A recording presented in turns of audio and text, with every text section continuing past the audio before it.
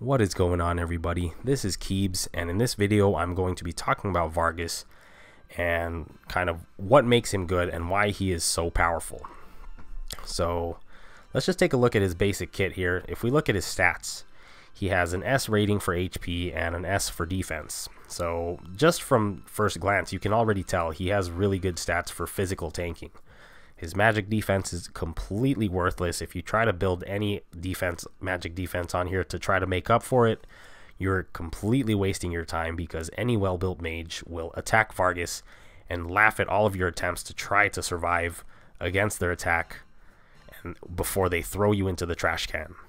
So for that reason, you definitely don't want to waste any time on Vargas's magic defense, and you want to almost entirely focus on getting defense rolls for your enchantments, and then trying to also get some HP along the way to accompany the defense. But defense should be your top priority, and the reason for that is Vargas relies heavily on his skills, on the power stab buff that he gets from his skills to do damage. So looking at Vargas's skills here really quick, you'll see that he has a pretty decent variety of skills available to him. He has Heavy Shield, which I personally don't recommend. It's a two skill point cost skill, and at only 25% chance to activate, it's so unreliable that I just cannot recommend using this skill. Attack Intimidate's not that great because of just his low mobility, makes it hard for him to get into a position to debuff enough people with it for it to really be worth using.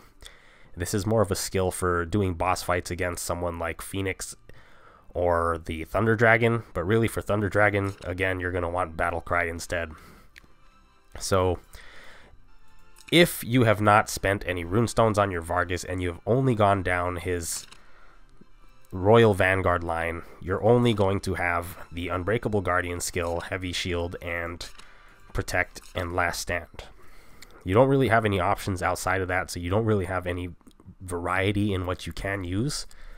But if you do go down the Brave class, which I highly recommend you do, you're going to pick up Power Stab and Battle Cry, and these are going to be a part of, in my opinion, the optimal skill set that you can use for Vargas.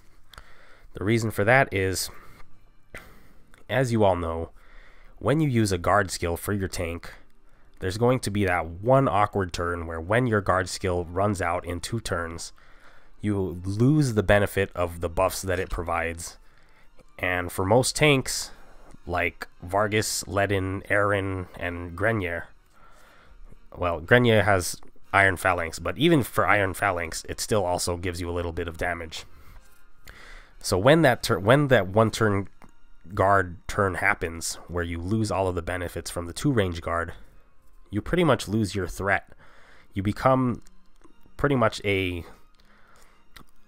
you become less of a threat on the field, and it kind of makes it so that everybody can kind of attack you without much worry, because you're not going to do too much in retaliation to them. And for that one awkward turn where you no longer have this buff,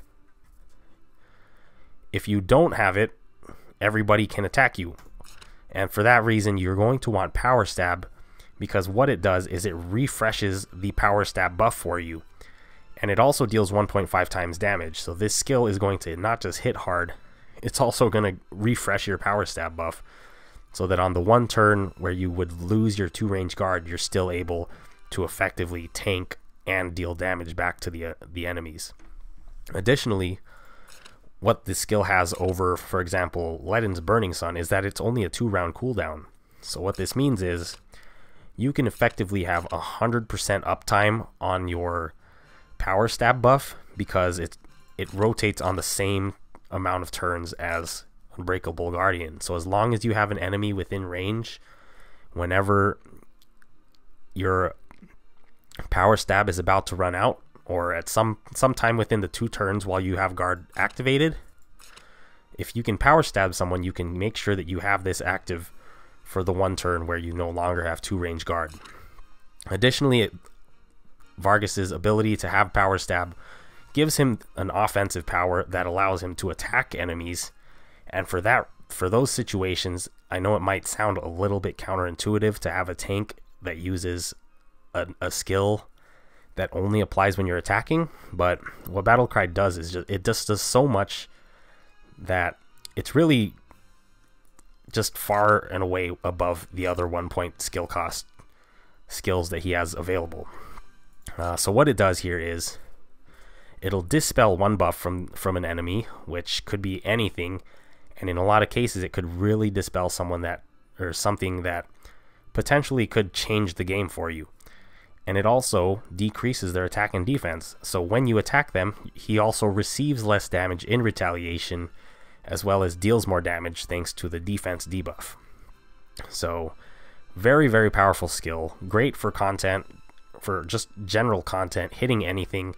You can use it to dispel buffs from when you attack an enemy tank, to potentially dispel their 2-range guard. Or if you're fighting enemies in PvE, you can use it to dispel their 2-range guard, or their general guard, because they only use a basic guard skill. So Battlecry, Unbreakable Guardian, Power Stab, these are going to be, in my opinion, the optimal skill set that you want to be running on your Vargas. For soldiers, he doesn't have really too much going on here. He has about 4 soldiers that you can use. You have the Cyclops, the Vanguard Lancers, Lava Titans, and the Stone Colossus. I don't feel like too many people really mention Vanguard Lancers, but they're definitely very solid soldiers.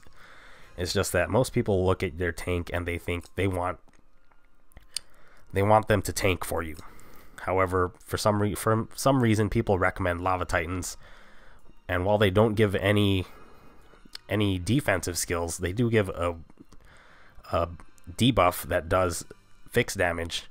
But nobody really thinks about Vanguard Lancers, and I think that these really do have a place to be used, in that all you have to do is have your soldiers below 70% HP, and then they're going to hit a little bit harder. So for situations where you have, say, someone using Regenerate on Vargas, you can make it so that you can revive these soldiers so that they can hit the enemy again. Or if you have a Tiaris, you can revive a few more of these soldiers, and they're going to be within the threshold to be able to do this increased attack.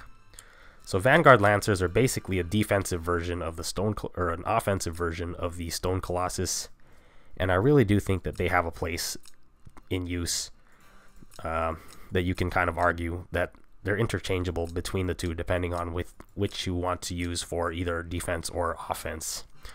Lava Titans, they have their unique high fixed damage percentage based, or HP percentage based debuff. Very, very useful. And Cyclops are really nice because they give attack and defense, and they activate not just when you're attacking, but also when opponents are attacking you. So if an enemy attacks you and they have less HP than you, they're still going to activate and get this attack and defense buff. And if you look at their defense stat here, it's relatively comparable to the Lava Titans and even the Stone Colossus, as long as you have the 30% debuff, or the 30% defense buff activating from the Cyclops skill.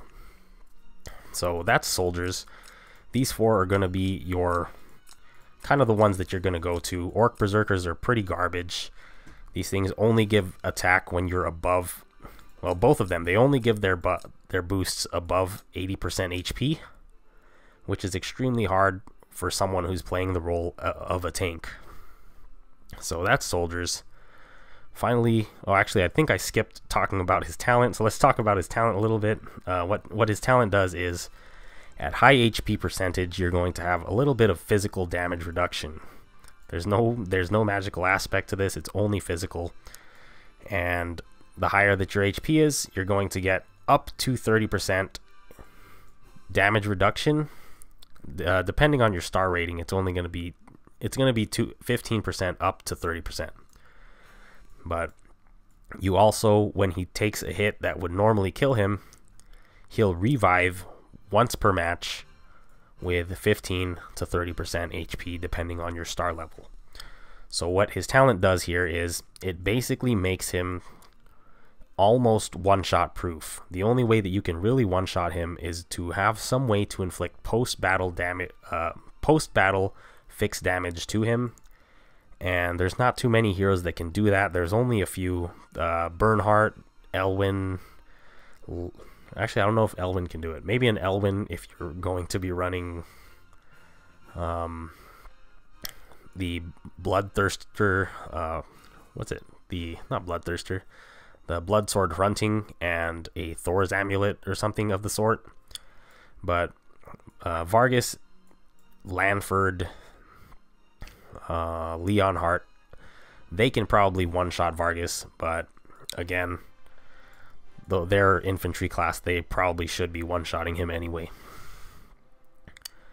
So moving back onto the equipment, there's not really too much equipment for weapons that are available for Vargas.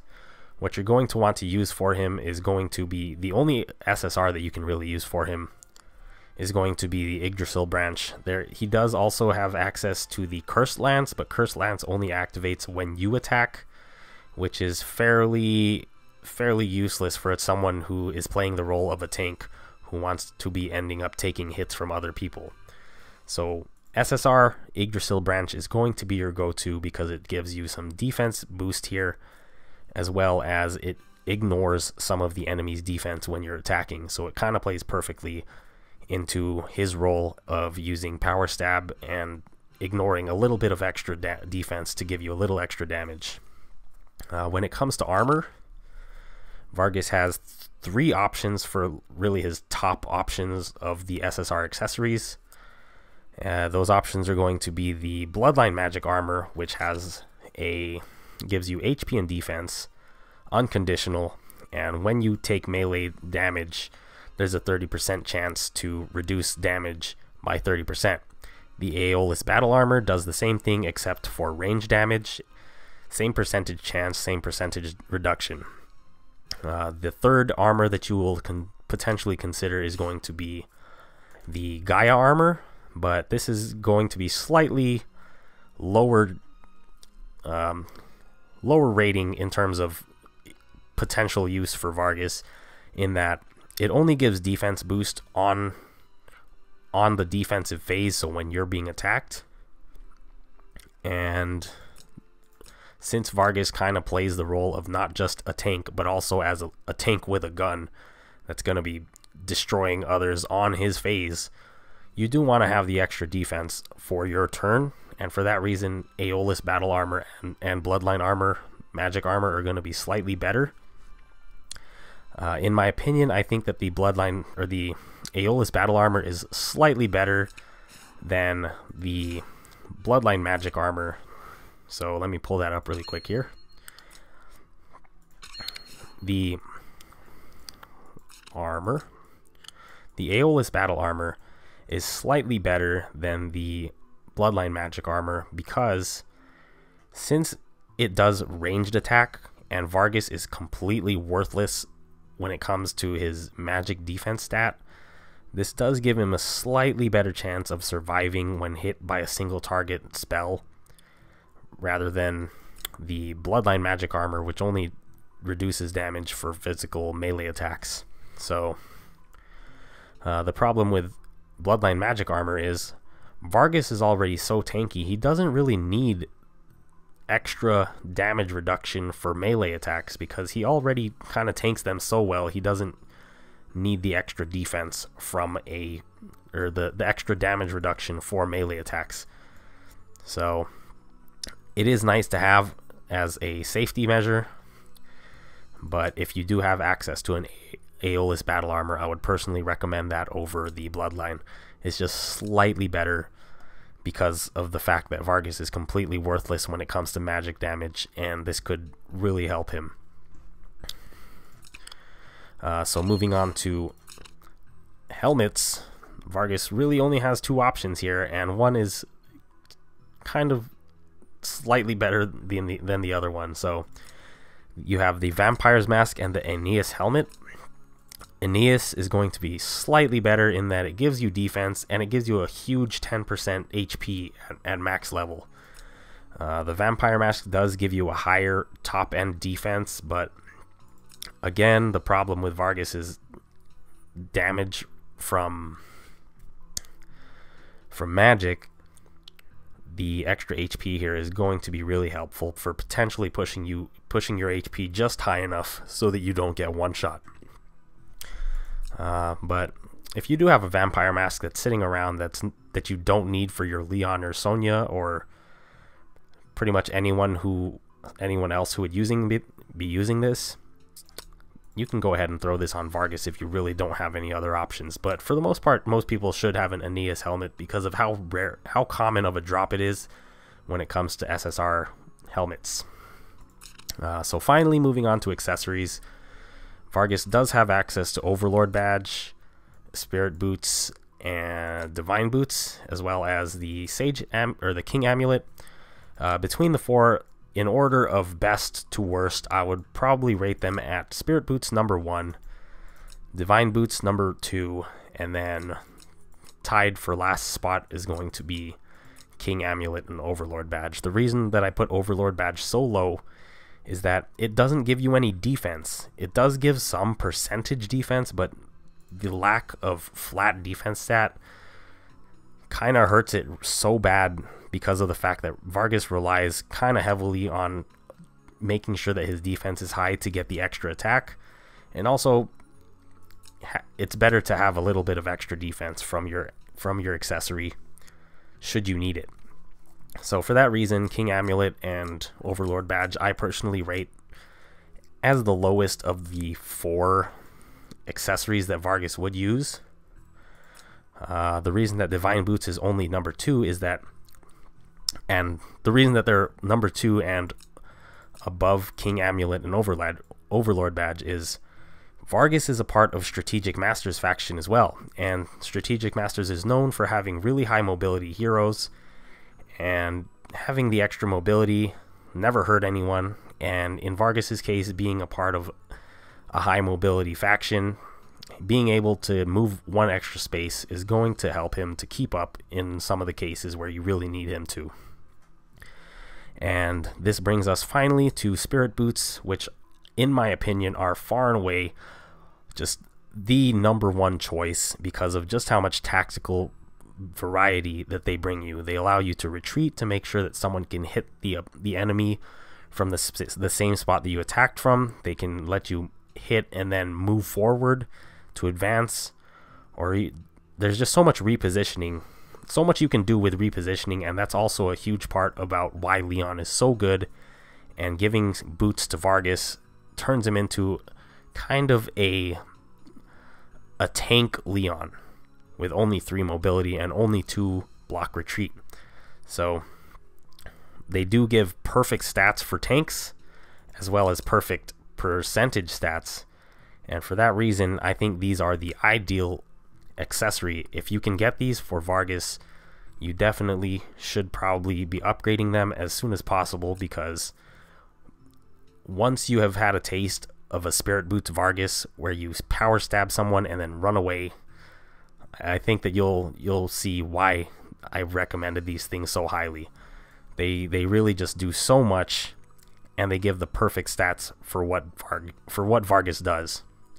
So that's it for this guide. I hope you guys enjoyed the video, and I tried to keep things as brief as I possibly could. But I do realize that this video did run quite a bit longer than I would have expected. Anyways, that's it for now. I hope you guys enjoyed it. I will catch you guys in the next one. Bye.